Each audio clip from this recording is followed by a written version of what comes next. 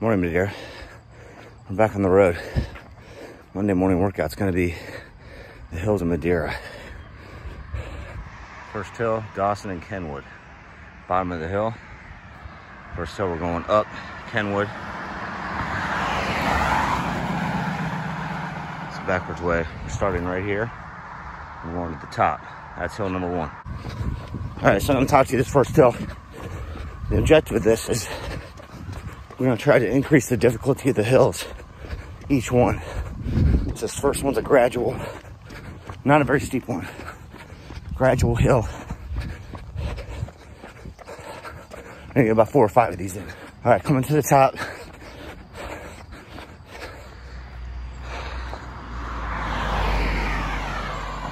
Kenji is your stopping point. That's when you're done with hill 1. All right, hill number 2. I'm working my way around the community. This one's a little off the track, so this one's actually technically not Madeira. You might have to do a little bit of geography or map work on this one. Let's see if I can flip this around. This one's Quail Hollow and Michael. You're gonna go up the Quail Hollow Hill. This is kind of in the back hills of Indian Hill. It's a short one, so this one will not be too bad. Good luck. Hill number 2. Let's go. All right, coming to the top of this hill number 2. Stopping point. It's at the top here. The stop sign. Sorry for the jogging. Miami Hills is your stop. All right, 2 down. This one's gonna get you moving around a little bit. Might have to get a parent involved. Maybe get a car, vehicle, a bike. I'm gonna get you outside today. Get outside, enjoy the weather. I have no idea what tomorrow's weather's gonna be. It's Sunday morning right now, so I'm doing this a day early. Trying not to get hit by a car here.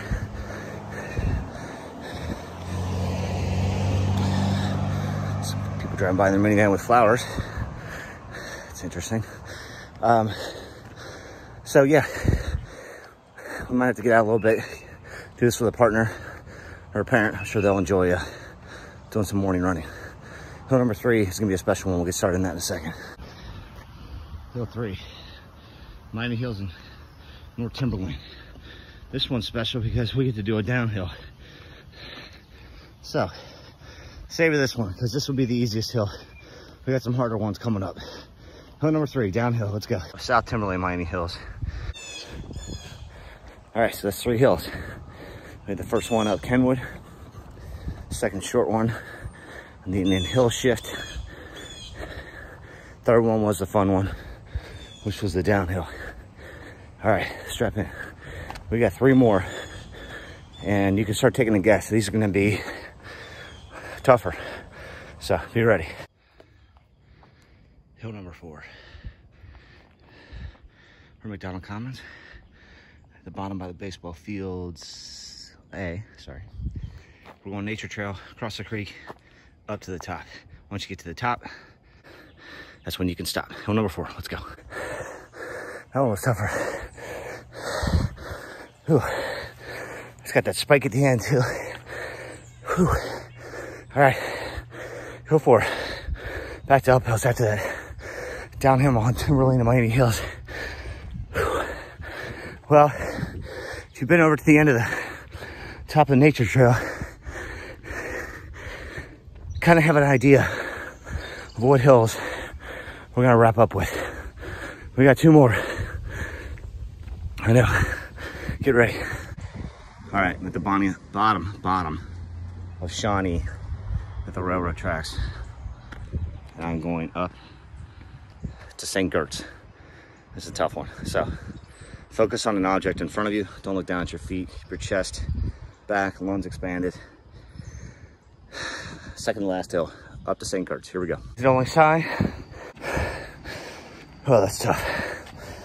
Yikes. All right, hill number 5 is complete. Last one. All right, now we're back down at the bottom of the hill. Railroad tracks.